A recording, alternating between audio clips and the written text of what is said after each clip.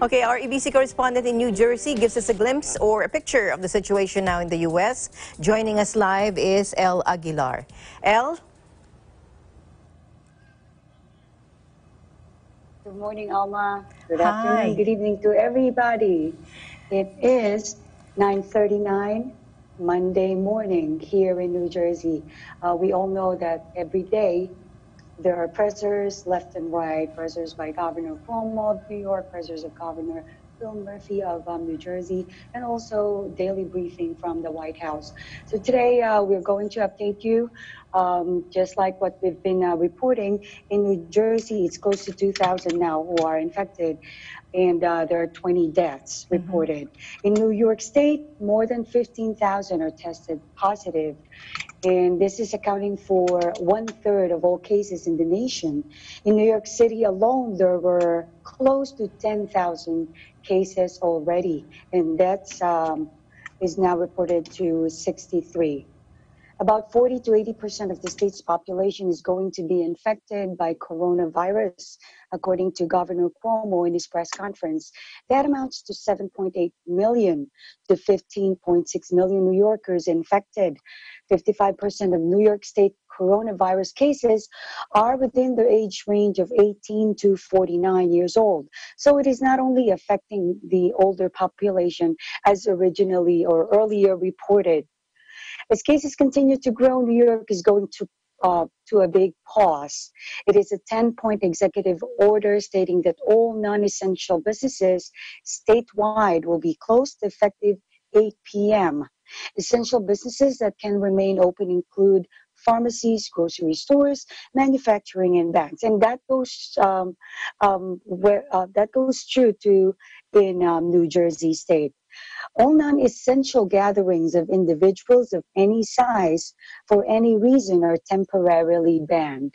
When in public, individuals must, or when in public, if you go out, the public should practice social distancing at least 6 feet from others and limit use of public transportation.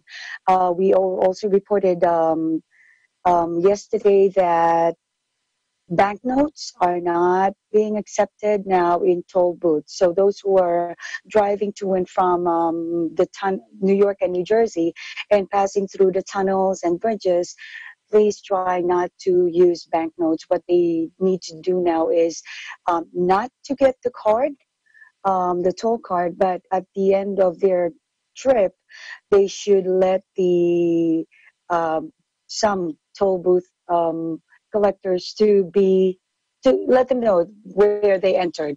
In that way, they will be given a receipt and they will be charged or billed monthly.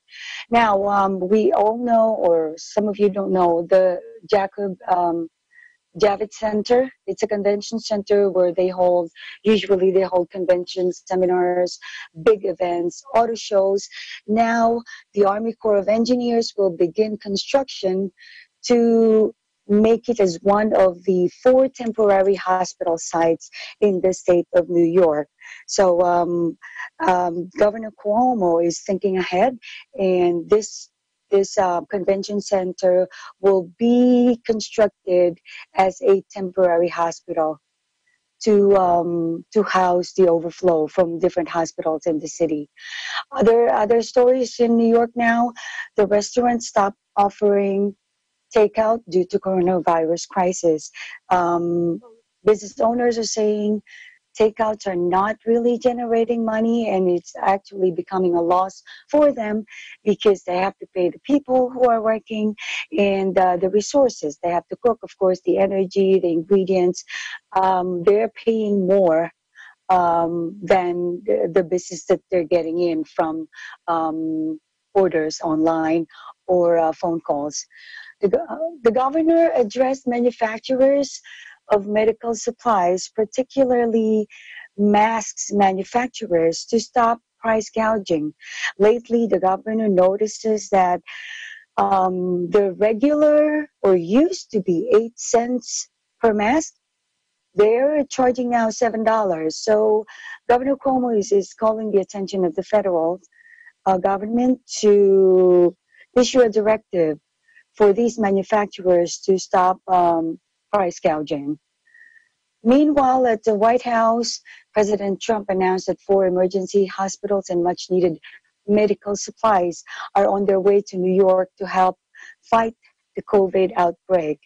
Trump also said that he had activated the National Guard in New York, as well as California and Washington, the states hardest hit by the pandemic, giving governors control on when to call up the reserves while the federal government foots the bill. So that's our update right now.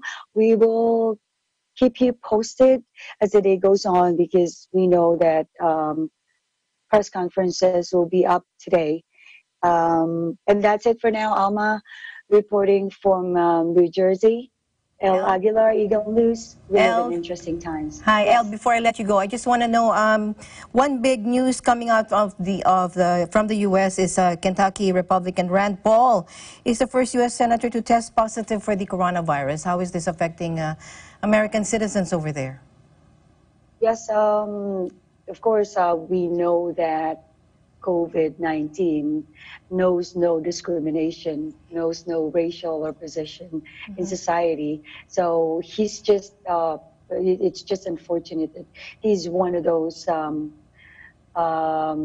diagnosed to be positive. So was Harvey Weinstein, you know.